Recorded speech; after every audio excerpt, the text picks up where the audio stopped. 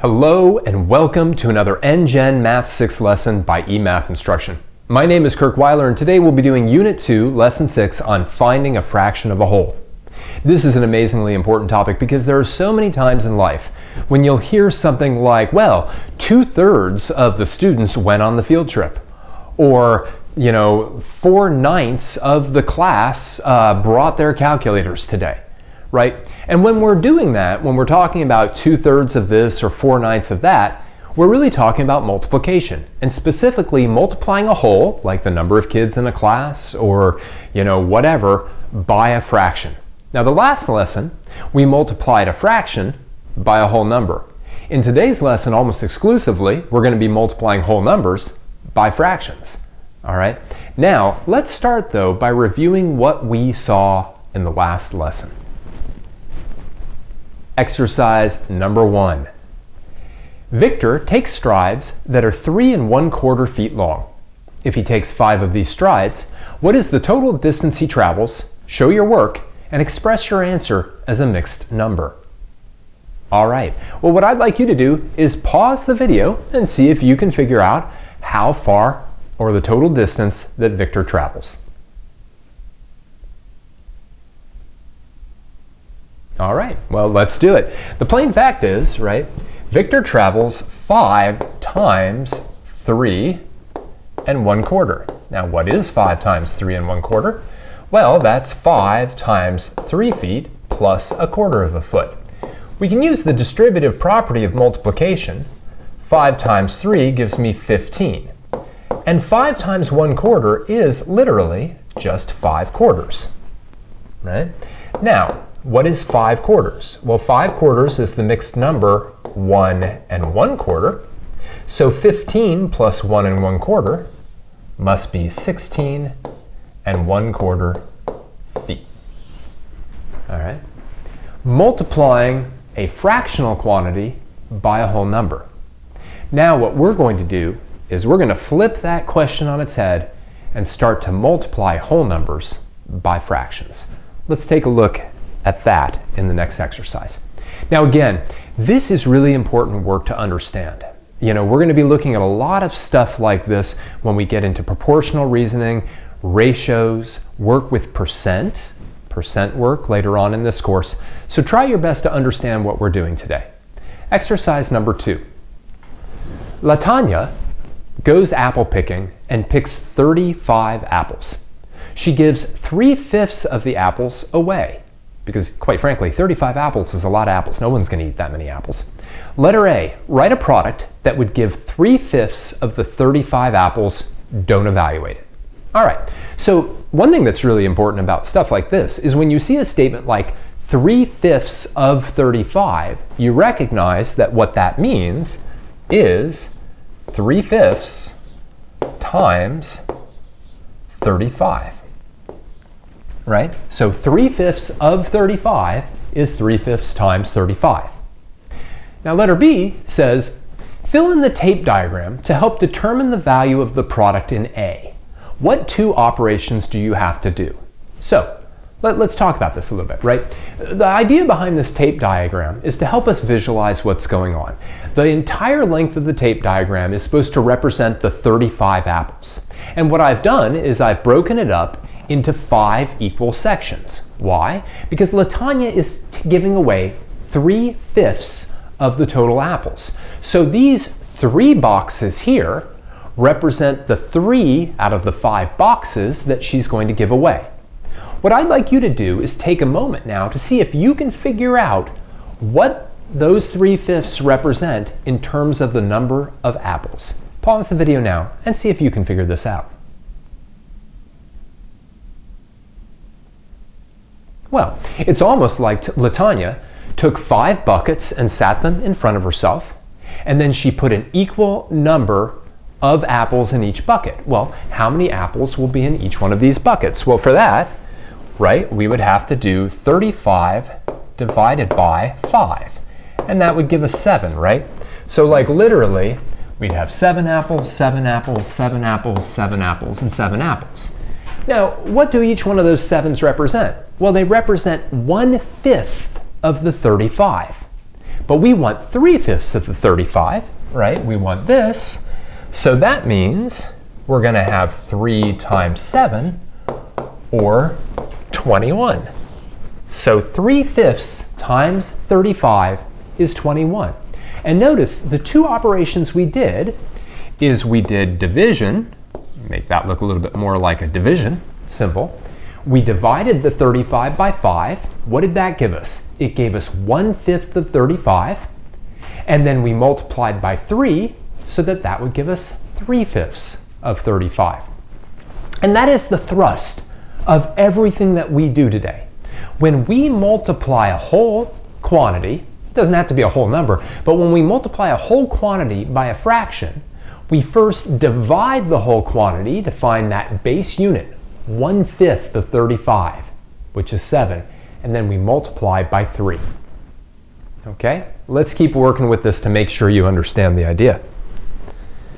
Exercise number 3. For each of the following products, fill in the tape diagram that helps to visualize and evaluate the product. All right, so easy enough. In letter A, I'm trying to find 2/3 times 18. In letter B, I'm trying to find 5/6 times 48. The idea here, let's do letter A together, is that this entire diagram represents 18, right? And this portion of it represents 2/3 times 18. Well, if I do 18 divided by 3, right, maybe use the fraction bar to make it easier, I find that each one of these has 6 inside of it. So of course then 2 times 6 gives me 12. So 2/3 of 18 must be equal to 12. See if you can use this idea to figure out what 5/6 of 48 is.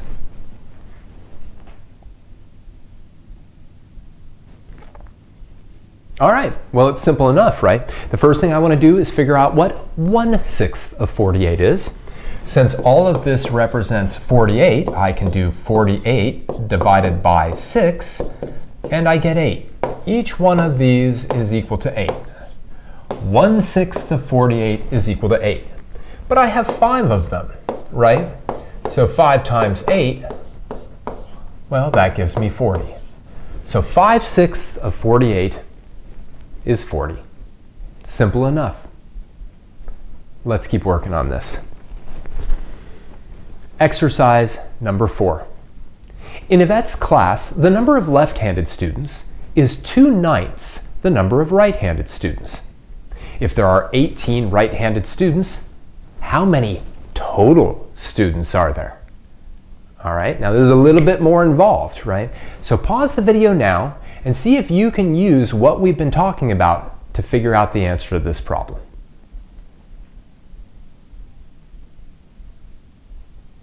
All right, let's do it. Well, we know that we have 18 right-handed students, and we know that the number of left-handed students is 2/9 the number of right-handed students. So this product will give us the number of left-handed students. I'm sorry, not 2/3, 2/9. Now, how do I really want to think about this? Well, I really want to think about it, just like I've been doing, by first finding 1/9 of 18 and then multiplying it by 2. Well, 1/9 of 18 is equal to 2. So 2 times 2 is 4.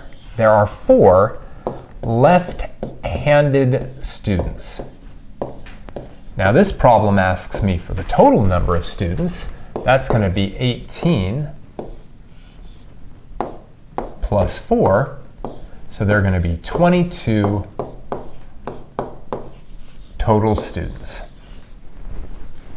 All right. Again, very simple idea. To find 2/9 of 18, I first find 1/9 of 18. And of course, I do that by division. 1/9 times 18 is simply what I get when I divide 18 up into 9 groups. Each of those groups have 2 in it. In this case, 2 students. I then have 2 times 2, and that gives me 4 left-handed students. When I add the 4 to the 18, that gives me my final answer of 22 total. All right, let's keep moving along on this. I like it. Now, I want to explore, before we move on, an important property of multiplication that you've seen before. Let's take a look at exercise 5. Consider the products 2/5 times 15 and 15 times 2/5. Find both products, showing your steps along the way. And then what do we notice?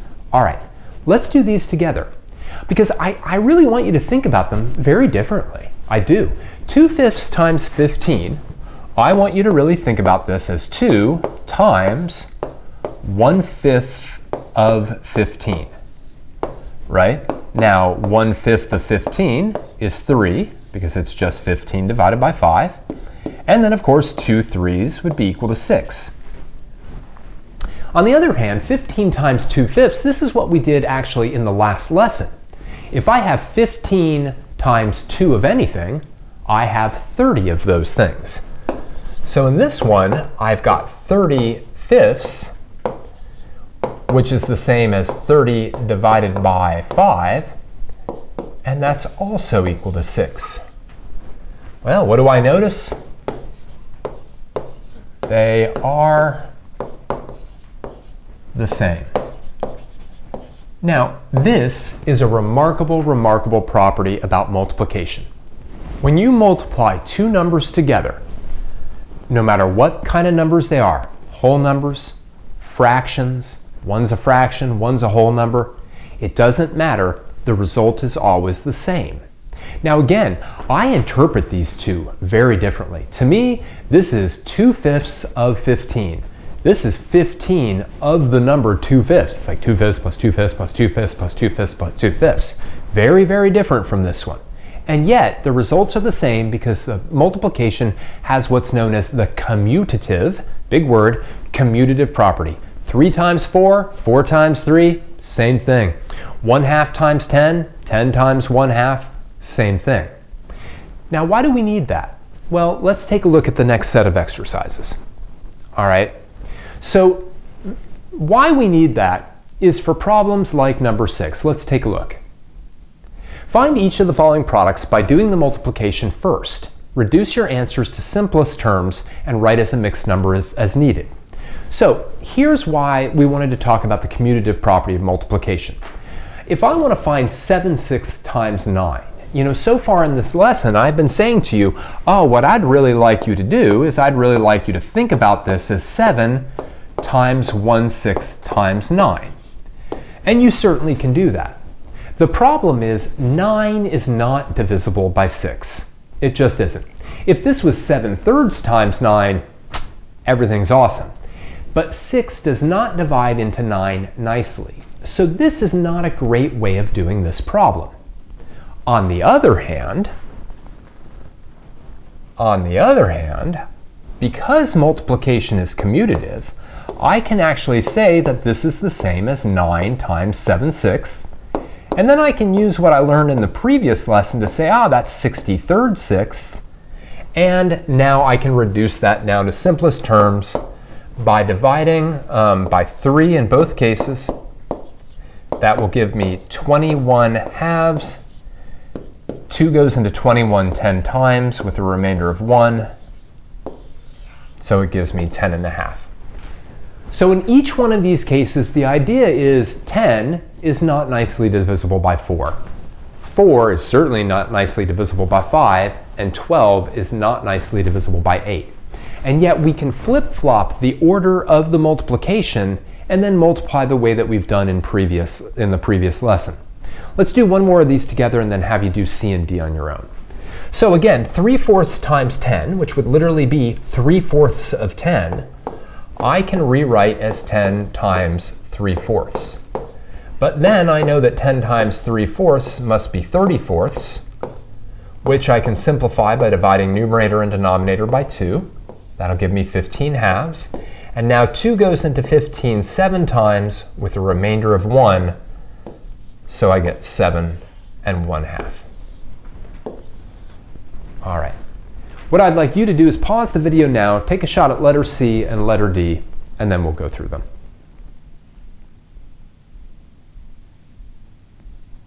All right, let's do it. So 6/5 times 4 is going to be the same as 4 times 6/5. 4 of 6 of anything is 24, so it's got to be 24/5. No kind of simplification here so much. We're just going to turn it into a mixed number. 5 goes into 24 4 times with a remainder of 4, so we get 4 4/5. 3/8 times 12, that's going to be the same as 12 times 3/8. 12 times 3 is 36/8. I can divide both numerator and denominator by 4. 36 divided by 4 is 9. 8 divided by 4 is 2. And 9/2 converts into 4 1/2. All right, that's it. Now again, I'd love for you to be able to think of these as what is 1/6 of 9, and then I'll multiply by 7. It's just that 1/6 of 9 is not a nice number, right? Same thing here. What's 1/4 of 10? 1/5 of 4, just not a nice number. If it is, then I recommend doing it that way. But here we really flip-flop the order of that multiplication, and then we do it like we did it in the last lesson. Okay, let's look at one more problem. Exercise number 7. Derek is cutting a board that is 10 feet long. He needs only 3/8 of the board's length. Create a product that finds out how long of a board Derek needs, and then find the length in simplest form as a mixed number. All right, I'd like you to try this problem, and then we'll take a look at the answer.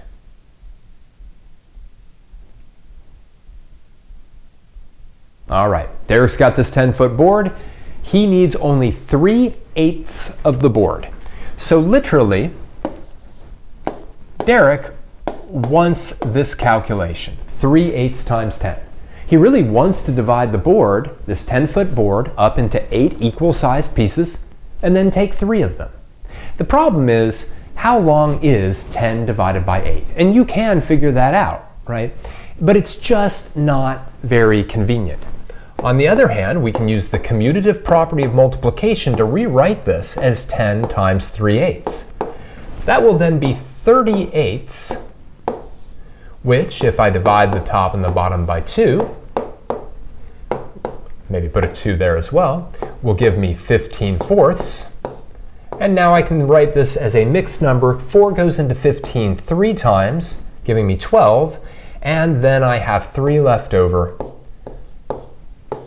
So Derek needs 3 3/4 of a foot of this 10-foot board. All right, let's wrap it up. Today, we looked at finding the fraction of a whole. And generally speaking, what we want to be able to do is if we're finding, let's say, 2/5 of a whole, we really would like to find 1/5 of a whole by dividing the whole by 5, and then multiplying that result by 2, if that's possible, because that's the best way to think about it. If we can't do that because the whole isn't nicely divisible by 5 or 4 or 3 or 7 or whatever, then we can always flip the order of multiplication and use what we already know. All right, we're going to be using what we learned today a lot in almost all aspects of the course moving forward. So make sure to nail down the homework as well as you can. For now, I want to thank you for joining me for another NGen Math 6 lesson by eMathInstruction. My name is Kirk Weiler, and until next time, keep thinking and keep solving problems.